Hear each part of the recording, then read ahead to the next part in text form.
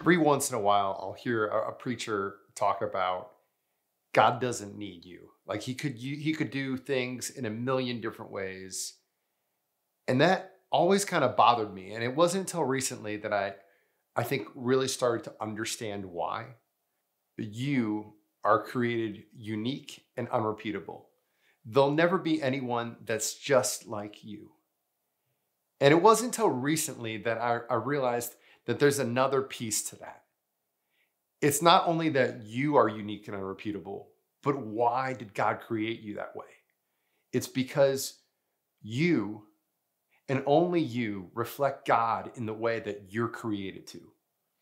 You know, we know the passage in Jeremiah where he writes, before I formed you, I knew you, and I set you apart."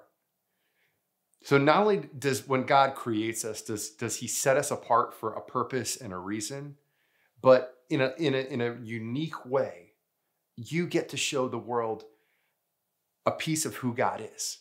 You know, it's this beautiful part of the story. So God chose you, in some unique way that only you'll ever have the ability to show the world God. And it's this beautiful thing because, I think about when we think about holiness, holiness is not just this thing that we're trying to attain, but it's actually our calling. You are set apart. Literally, to be holy means to be set apart for a specific reason, a specific purpose.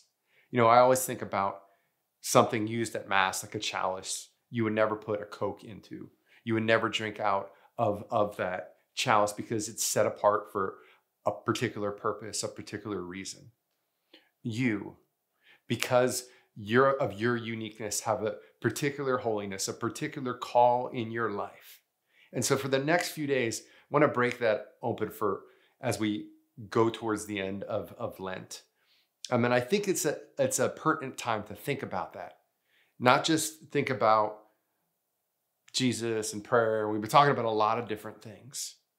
But really, what does it mean for you? What does it mean for me to live out that call to be holy, to be saints, to be set apart for something specific for God?